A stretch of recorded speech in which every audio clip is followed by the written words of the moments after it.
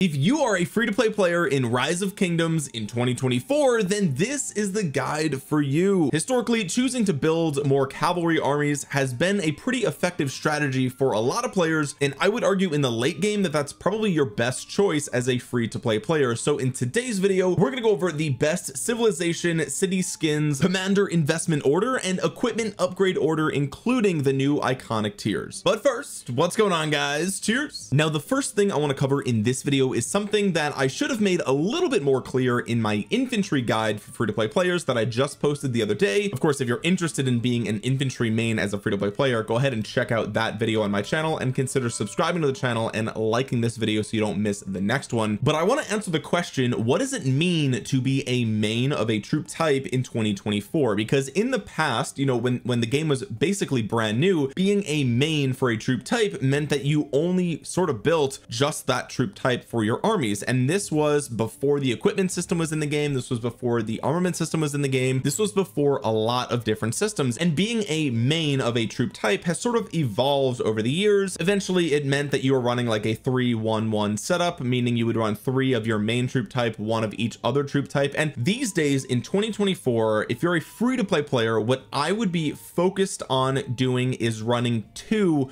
of your main troop type as armies in the open field and 1 of the other troop types. So in this video, we're going to be covering 2 main cavalry armies that are supported by an infantry march and an archer march, and what the best strategy is and how you should get to that point in the end game. The reason that I wouldn't recommend building 3 armies of the same troop type is because you're going to get a lot of different blueprints for a lot of different troop types, and so it doesn't really make sense to not craft those things. And the same thing is also true for your armaments, right? These are randomized, and so you can't always guarantee that you're going to get only armaments with only attributes for the troop type that you really care the most about. And so those things combined with the fact that the other troop types also have some insanely powerful commanders that you really need to have you know, in your lineup, the 3-1-1 lineup just doesn't really make sense for free to play. And also the reason that we're only running 4 marches instead of 5 is because the probability, if you're a brand new player, that you're going to be missing some blueprints, or you're going to be maybe missing some armaments or things like that, you really want to run the best of the best that your account can manage. And running around with a 5th suboptimal march that has a lot of blue equipment on it, it's just not really, you're going to get really awful trades with that, and it's going to make your hospital fill really fast, which costs a lot of resources. And so really you just want to focus all your efforts on a small handful of the most effective armies that you can build in the game. The next question becomes, should free-to-play players choose to be a cavalry main in Rise of Kingdoms? And I would say that most likely in the late game,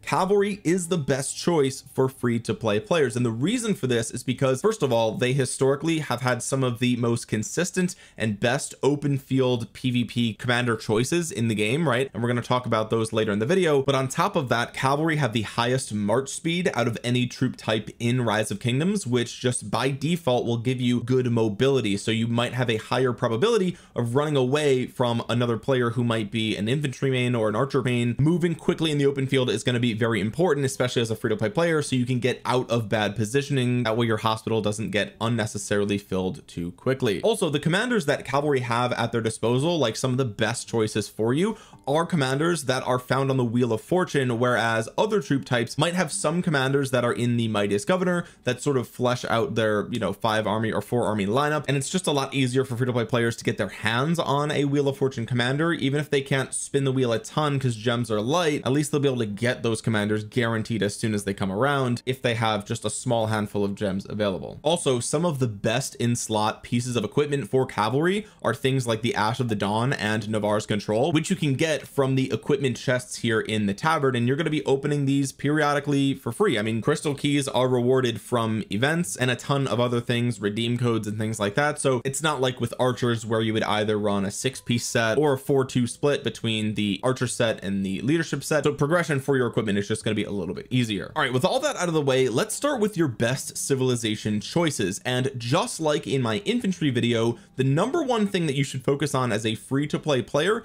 is Germany for a majority of your playtime. The only time that you would switch away from Germany would be when you're going into KVK in the late game, when you're really going to be focusing your entire account on PvP. Your civilization choice is really a micro optimization. If you go through all the different civilization choices, you're going to notice that the bonuses bonuses that you get here really are quite small when you compare it to everything else in the game, right? Like getting your city hall to 25, maxing out your tech, maxing out your commanders, your equipment, your armaments. Like this stuff right here is one of the last things that you should really be worrying about, and for a majority of the time that's why you stay as Germany, because they give you the 10% action point recovery bonus, and this really isn't, you can't get this from anywhere else, right? Like getting troop attack, you know, you can get troop attack from a million other places, you can't get 10% action point recovery. And as a free-to-play player, somebody who's going to be chaining barbarians a ton and who might run low on action points, and you know, as a player who's a lot of their value comes from action points, right? That's how you're going to get a lot of your gems and things like that from the barb chaining. The 10% action point recovery here is going to be, you know, the most beneficial thing that you can basically get from any civilization as a free-to-play player. Now the other thing too is you get a 5% troop training speed, which is nice. This just means that in the same amount of time you're going to be able to train slightly more troops, which is great. And also it just so happens to be the case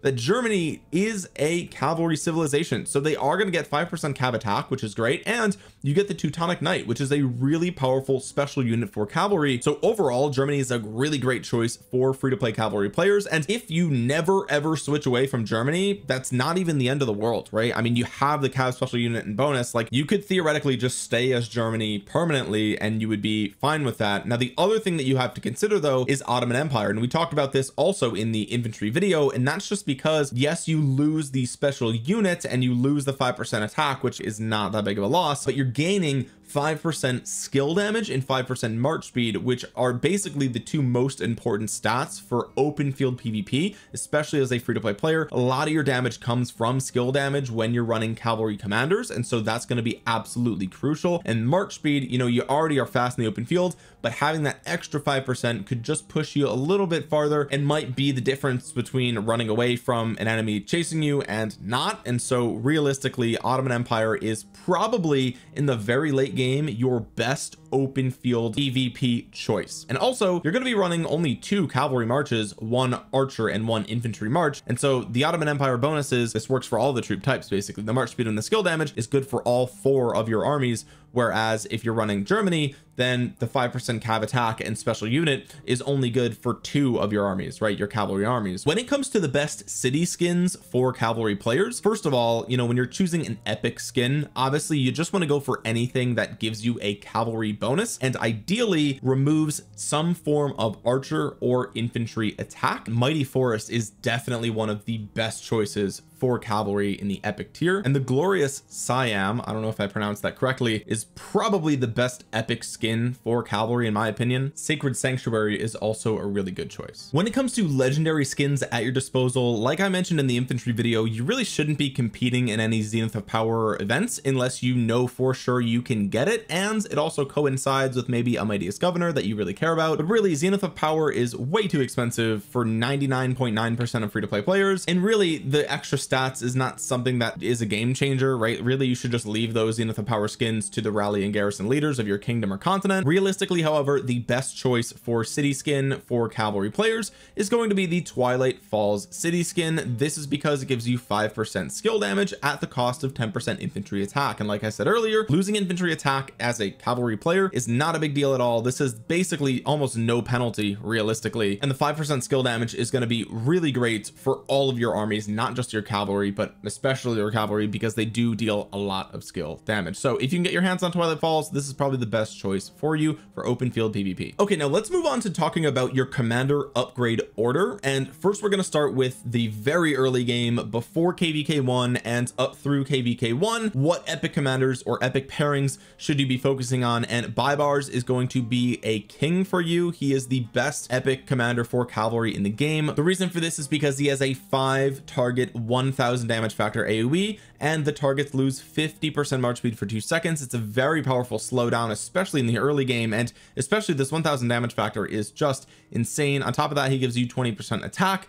This skill does basically nothing, but the 4th skill gives you 50% march speed for 10 seconds and a small healing factor when you exit combat. So this isn't that big of a deal. Really, all you're doing with Baibars is just massive AoE damage, and that's it. He doesn't bring anything else to the table. And the best commanders to pair him with are, first of all, Sun Tzu. Sun Tzu obviously is an infantry commander, but as a secondary, he's just going to deal more AoE skill damage. He also gives a skill damage bonus to both himself and Baibars, which is really nice. And your Baibars is going to take 10% less damage when your Sun Tzu is behind him. So really great pairing there. If you want a pure cavalry epic march, then you could put Belisarius behind your Baibars. You don't want Belisarius primary necessarily for PvP, because the mobility tree is not great for PvP. Your damage output is going to really suffer when you compare it to the skill tree. That being said, sometimes you would run Belisarius primary and Baibars secondary if you are going into enemy territory as a stealth march and you want to just kill farmers. So you can basically just flip the order of these commanders depending on what you're doing. Most of the time for PvP, you'll run Baibars primary.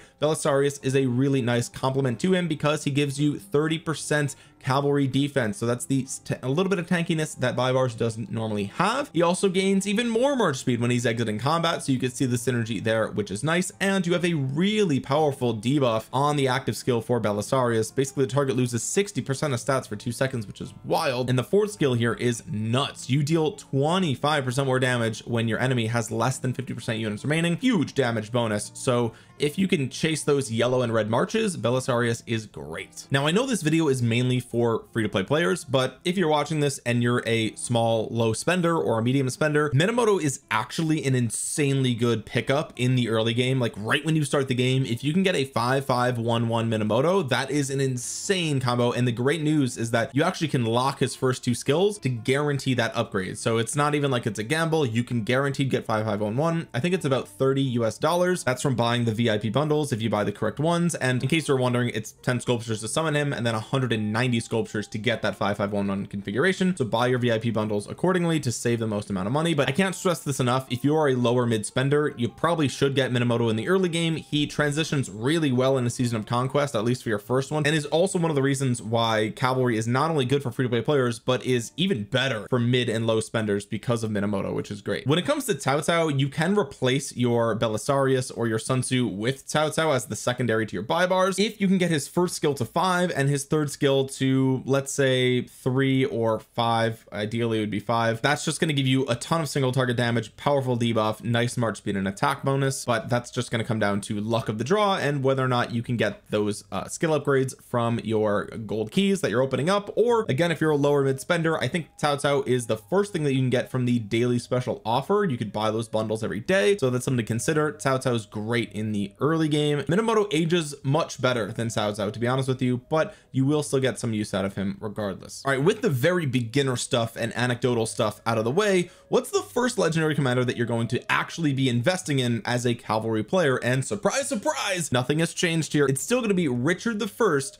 with his first skill to 5 and the rest of his skills to 1. Okay, just unlock these last skills. That's all you need. The first skill is the main thing that you want to focus on. It's 10 sculptures to summon Richard from his Wheel of Fortune, and then it's, I think, 50 sculptures to get this first skill to 5, and that's going to be really important for the longevity of your account. You're going to use Richard the First a ton for chaining barbarians in Home Kingdom, Lost Kingdom, basically everywhere. Richard is an insanely good PvE commander. He's a great tank for tons of different events, and especially in Sunset Canyon and Lost Canyon, Golden Kingdom, things like that. Like, you're really going to get a lot of value out of this super cheap investment. You might be able to use him as PvP in KVK1, but he's really not a great PvP commander, especially beyond that, so just keep that in mind. Next we have to talk about Yi Seong-Gye. Now again, I did just make a video recently talking about why I don't love Yi Seong-Gye as an early game investment for free-to-play players anymore. I think he's extremely expensive, and as soon as you hit KVK3 and Season of Conquest, he's instantly outclassed by multiple different commanders, even amongst the archer tier, and you're really going to wish that you had those 690 sculptures to invest in a couple of different places as well. So if you're watching this video and you're asking yourself, should you get Yi Seong-Gye? First of all, I would recommend at least unlocking him when his Wheel of Fortune comes around. That's 10 sculptures, and the reason for this is because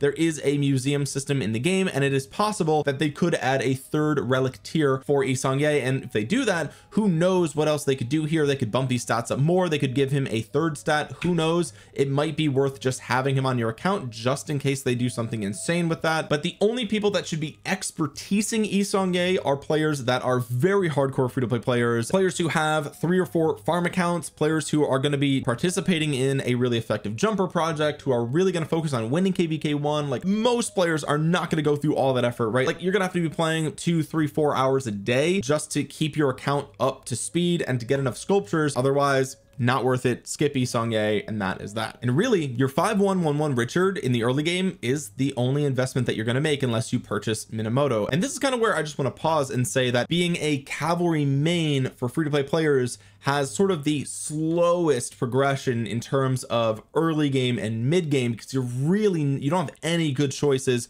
for commanders to invest in for your first like 7 months of playing the game, right? Like, all the commander choices that you have are pretty much garbage, okay? But once you hit the late game, your patience is rewarded by giving you some of the very best late game commanders at your disposal. So that's why I say that if you're a lower medium spender, it's even better for you, because you're gonna have Minamoto, and that's going to be really great. Plus, when you get into Season of Conquest, the relic for Minamoto in the museum is 60% of stats, which is just absolutely wild. Lots of legendary commanders don't even have that many stats, and that's not even taking into account that he already has stats on his skills, right? So for free-to-play players, you're gonna have to just be patient. Okay, so what does that mean? What do you do in the early and mid game as a free-to-play player if you don't have any great commanders to invest in? First of all, focus on getting your city hall to 25 if you haven't done that already. You need your city hall at 25 to unlock tier 5 units eventually, and you also can't even go into the Lost Kingdom unless you have city hall 25. So absolutely crucial. And you also want to be focusing on your VIP level. Okay, a lot of players ignore their VIP level. They just want to get to tier 5 units as fast as possible, but I'm telling you guys, you want to be farming a lot of gems. Get your VIP 10. Okay, that's when you're going to get 1 legendary commander sculpture every single day, and that is going to absolutely change the progression of your account.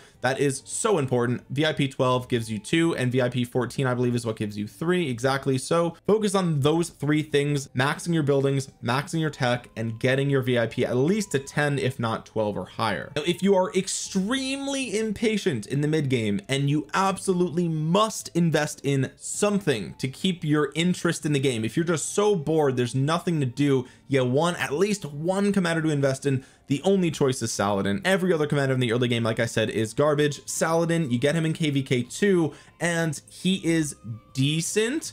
5-5-5-1. You do not need to expertise Saladin, which is actually really great. And this is another reason why for low to mid spenders who maybe have more sculptures than the free-to-play players, they might be able to make that Saladin investment without feeling horrible about it. Again, 95% of players should be skipping Saladin entirely. He does not age as well as he used to, although he is still really good in Season of Conquest. The problem is his single target damage factor is just so low, and also the march speed debuff here is just greatly outclassed by march speed debuffs from other commanders like Liu Che and like Huo. And that's the thing about universal sculptures, is that you can use that 1 sculpture on Saladin, or you could use that 1 sculpture on Huo, and Huo has a 2700 damage factor single target, which is basically double that of Saladin, and his march speed debuff is 50% for 3 seconds, whereas Saladin's is 30% for 5 seconds. So a little bit longer, but a little bit worse. The defense and attack is nice here, and also he takes 30% less skill damage and 20% less counterattack damage, so he is one of the more tanky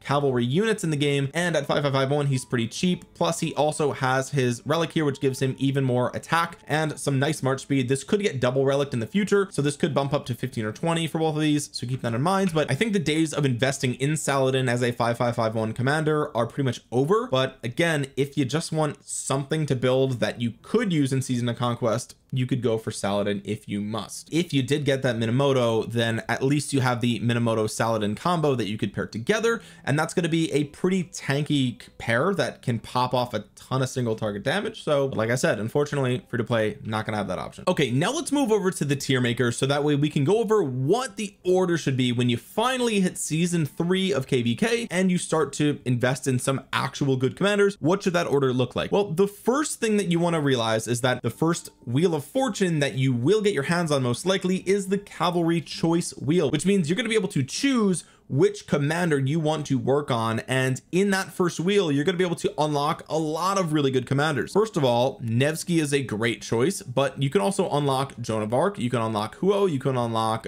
William, and I wouldn't recommend some of the other choices, but for that first wheel you have some of the best commanders at your disposal to at least unlock. And of these four, I would say the best first thing to invest in is a Nevsky. Okay, Nevsky is such a powerful commander. He has a really nice even spread of stats. He also gives a bonus to skill damage, and he has a decent single target damage factor on top of the fact that he has a really powerful defense reduction. So even at something like 5551, you're gonna have a really powerful commander with Nevsky as soon as you get that first wheel of fortune coming around. And here is where, you know, if you invested in that Minamoto, you slap Minamoto behind him and you have a super powerful single target damage machine, especially with the relic on Minamoto. That's really, really amazing. If you don't have the Minamoto, then you have a couple of different options. First of all, if you went for the YSG, you could try it. It is very squishy. Just keep that in mind. This is, you know, some people have done this. It's okay. I prefer the Scipio Prime YSG like we did in the infantry video. I think that's a much better pair because they both have AoE. Here they don't, so you lose a little bit of the skill damage value on the fourth skill of YSG, but you could run this in a pinch. Similarly, you could run the Mehmed behind him. Mehmed's relic is also insane. He also gives you some attack and health as universal. He's also an AoE commander. If you have him at 5511 or better,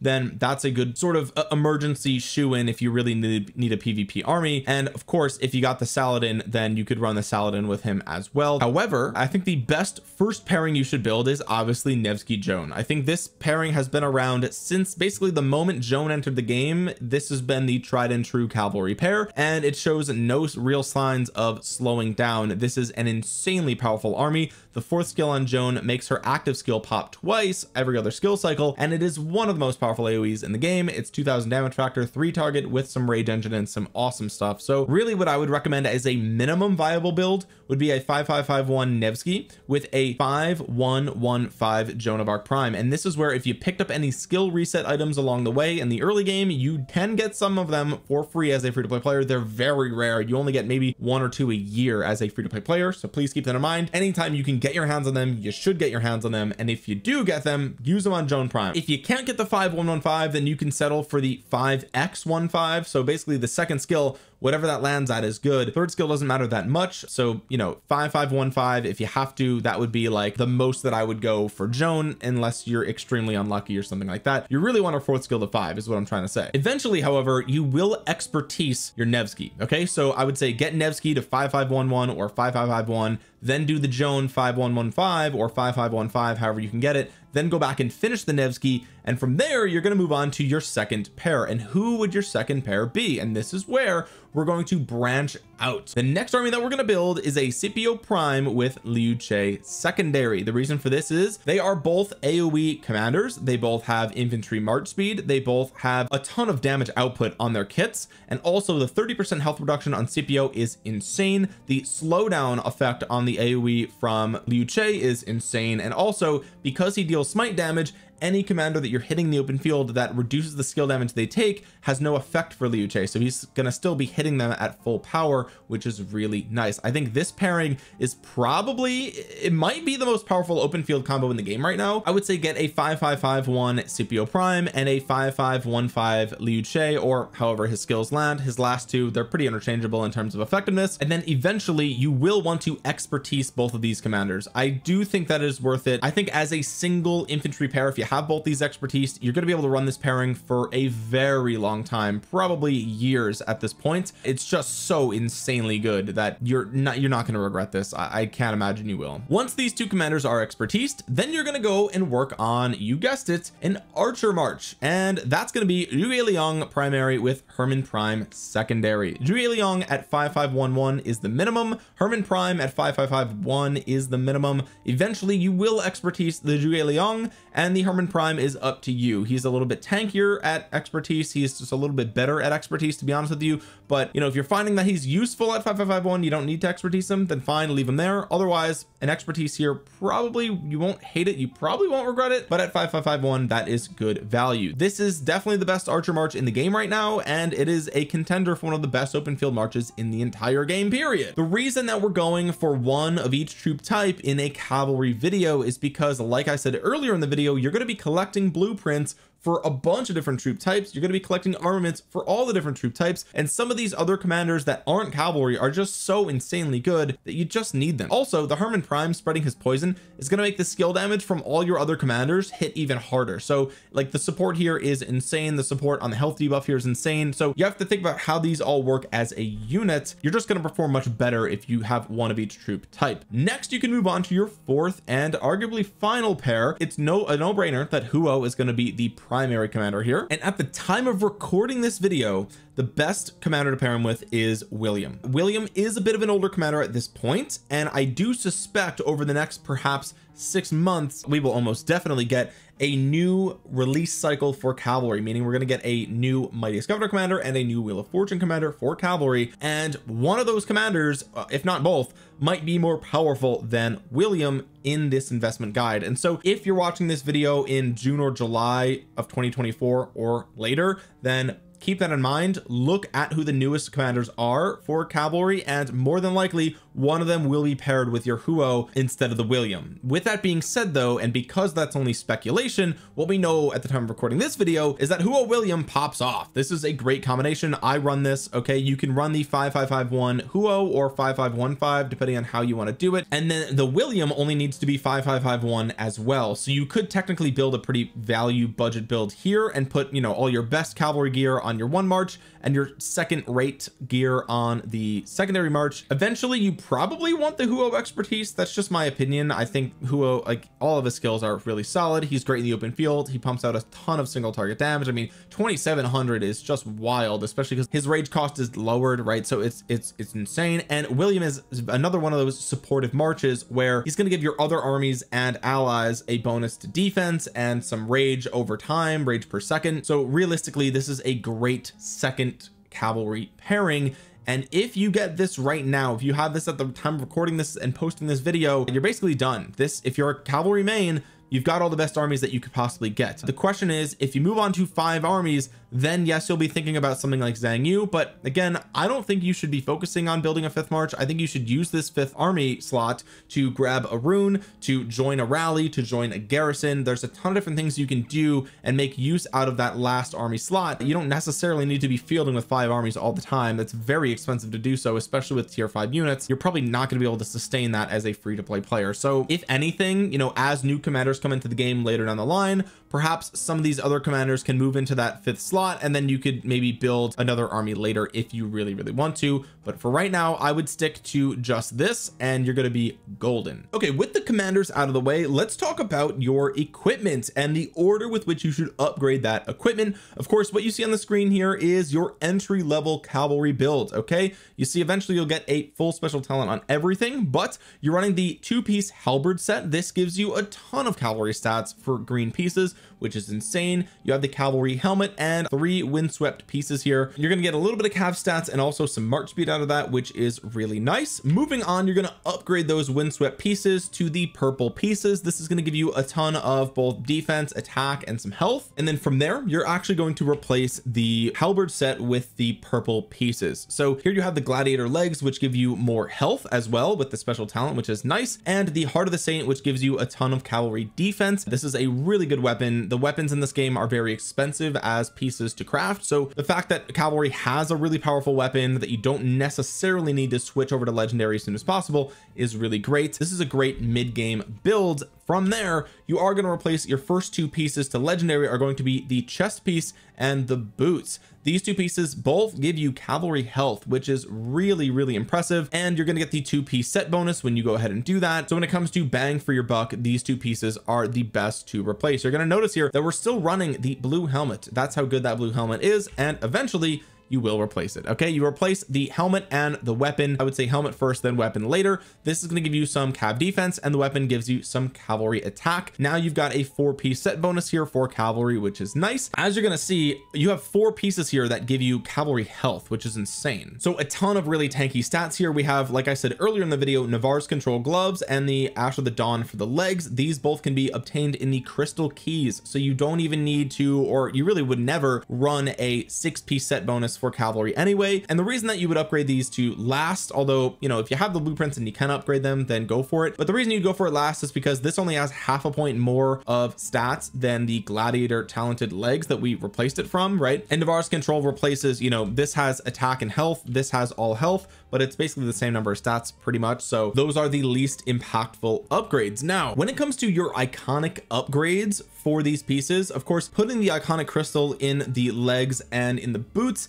is going to give you the base health bonus, which is going to be the most impactful from a basically a tier 1 perspective. But beyond that, I think you want to go for your weapon first. Okay, the reason for this is because it gives you upwards of 2% damage to troops on the map, whereas if you look at other pieces like the helmet or the chest, those only give you 1% extra damage. And really the bottleneck here is most likely going to be the blueprints. So in order to get 2% damage on the map from upgrading both these pieces, you would need 1, 2, and 3 additional blueprints for both of these. So that is 6 legendary blueprints, whereas for this you only need 1, 2, 3. So it's half the amount of blueprints. Of course, the upgrade materials and stuff are going to be a little bit higher because it is the weapon compared to the helmet and the chest. But like I said, blueprints will most likely be the bottleneck here, so you get the most bang for your buck on the upgrades to the weapon, in my opinion. Plus, also ignoring enemy defense and having more units is really impactful. After the weapon, I really like upgrading the boots here. I know that you get cavalry attack, which is not that impactful, but I think the 5% march speed for a free-to-play player is going to be really, really nice. Beyond that, the legs actually give you for cavalry 1% damage on the map, which is nice, plus more cavalry health, which is great. After that, I would say the chest and the helmet probably deserve the most attention, and then at the very back of the pack is probably the gloves. Now, one thing that I want to point out here with the awakening and with the iconic tiers